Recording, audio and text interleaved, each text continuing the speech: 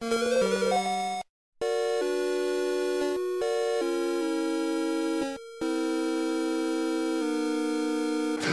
4! Professor Doom's embarrassingly inept analysis of official documents.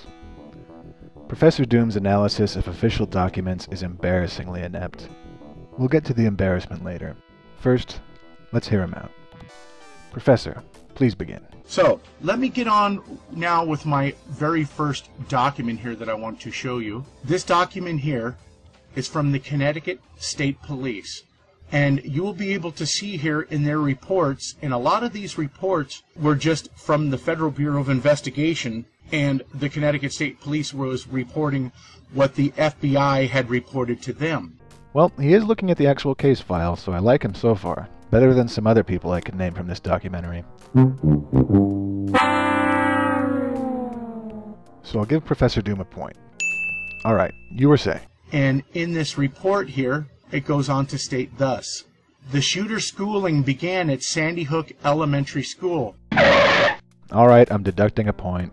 And that's for distorting the truth. In fact, I'm deducting the entire point system because you distorted the truth when the truth was clearly visible at the time you tried to distort it. The full explanation reads, Report number 49 documents an interview conducted on December 14th, 2012.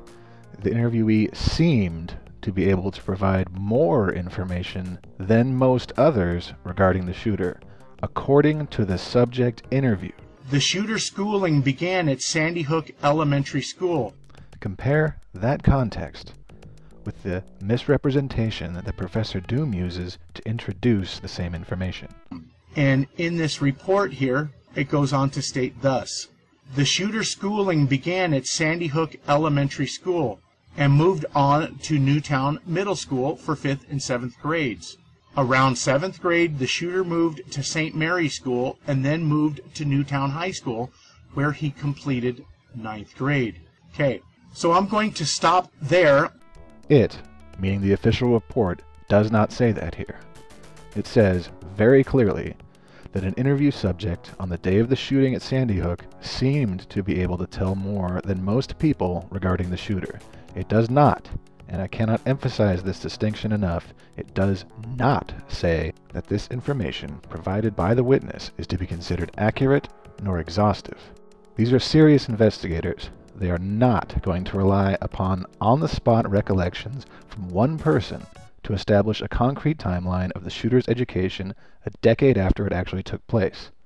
No responsible person would do that.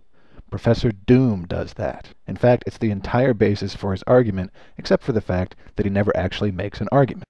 It's apparent that Mr. Doom has a respect for the general concept of a document. The word itself, document, seems to convey expertise to him, and thus expertise from him when he says the word, document. I suspect that's why he says it so many times. The police have a responsibility to track down actual records and compare them with witness statements. Both are documents, but they are not the same thing. And indeed, the next file that Professor Doom shows is evidence that the authorities did their due diligence in verifying these sorts of claims. The opposite of what Professor Doom does, which is to use witness statements to indirectly imply that verifying records are somehow false. This document here was written up by Rachel Van Ness after they requested permission from Adam Lanza's father, Peter Lanza, to obtain all school records for Adam Lanza from Newtown, Connecticut.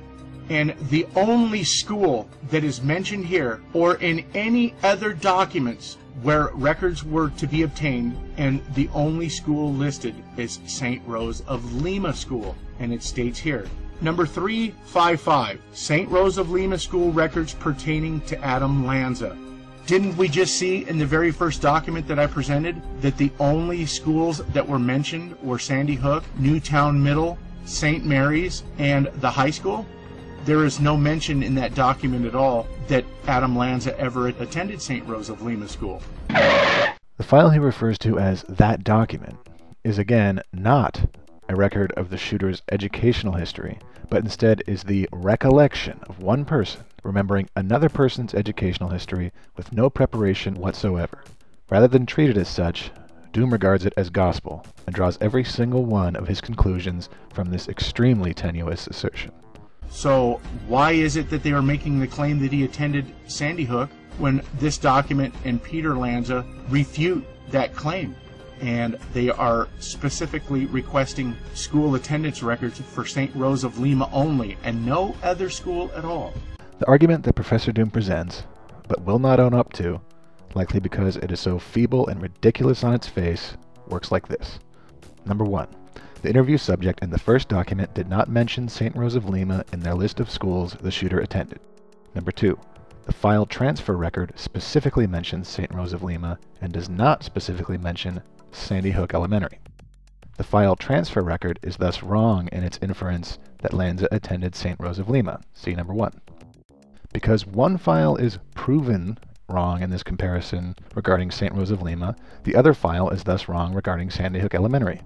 Ignore the implication that the disproving document from number 2 is also established as being incorrect by this argument. Conclusion. Adam Lanza never attended Sandy Hook Elementary School.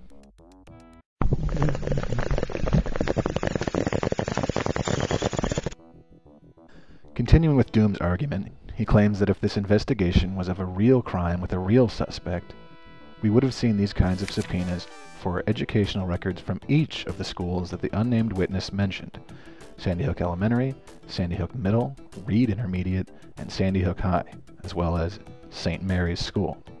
Instead, all we have is a request for records from St. Rose of Lima. The neurons are almost firing in Doom's brain here. There was a moment of hope when I first saw this documentary that maybe he was about to reach a reasonable conclusion, because indeed, one of these schools is not like the other.